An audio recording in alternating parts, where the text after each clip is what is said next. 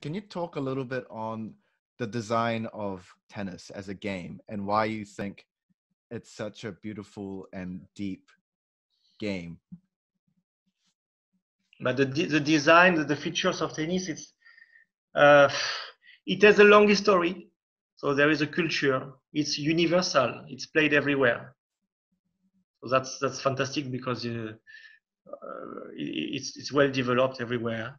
But in itself, interestingly, I think it's the scoring system, which is amazing. The fact that it's a battle between two players, but without contact, something very special. Can you talk about the scoring system? Oh, why is it amazing? Why is it amazing? Because it's a strange thing for people who don't play tennis.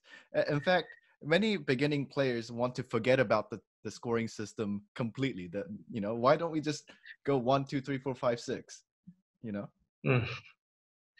There is there is no deuce. At the end of the game, there will be a winner. There will be a loser. So that's important. Mm-hmm. You cannot play a bit soft and arrange for like a football match 2-2 at the end of the match. No, there will not be 2-2. It will have be penalty serves. You have to score another goal. Yeah. So there is no deuce. There is no limit of time. So when you embark for a tennis match, you embark for a drama, a marathon. It's an adventure because of that. And the adventure lasts until one of the two collapse. So it's incredible story. You replace, it's like gladiator who goes until they are dead. The death, you know. Yeah, not many sports are like that, huh? Without limit of time. Yeah, there's not that. Yeah, there's only a few. Yeah. And why, do you know why they score it like they do, like 15, 30, 40 deuce, and why it goes to 6? I mean, these all seem very random from a beginner's standpoint. Do you know the reason why they're I know roughly, yeah. I know the history roughly, yes. But then just I can tell you that, but just to finish about the features, it's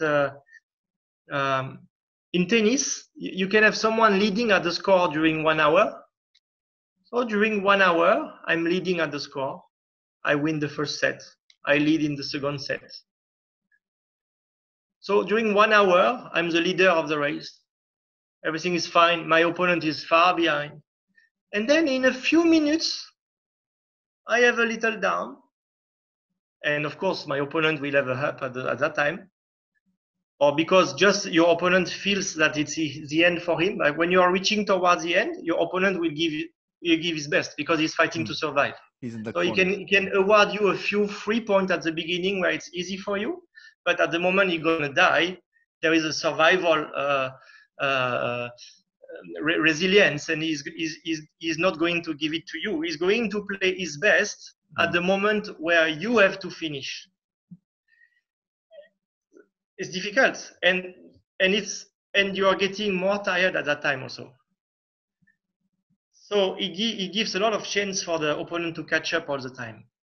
And so you can lead for 1 hour, and then you have 5 minutes, or you are a little bit under the level of your opponent, and then you win the second set, and then at the score it's 1-1. So it's 1-1, but you have dominated so much, and he didn't, but it's 1-1.